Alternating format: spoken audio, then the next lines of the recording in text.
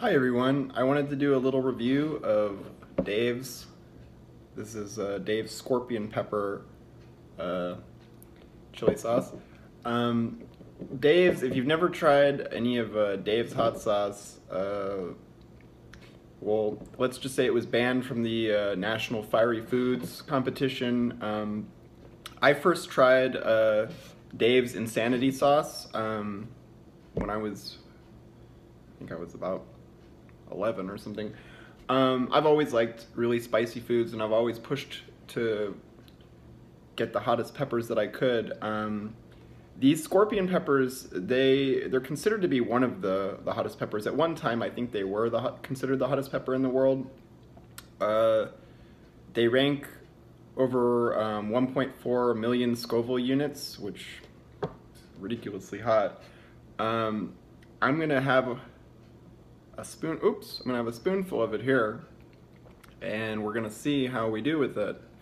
I normally don't just eat it on its own because it's so hot. So we're gonna see how my body reacts to this ridiculous heat.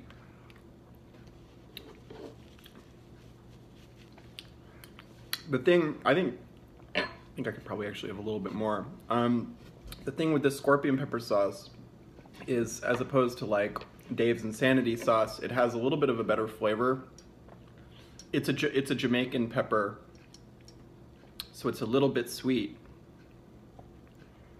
As you can see, I have a pretty high tolerance for heat, so we're gonna do another spoonful. Okay,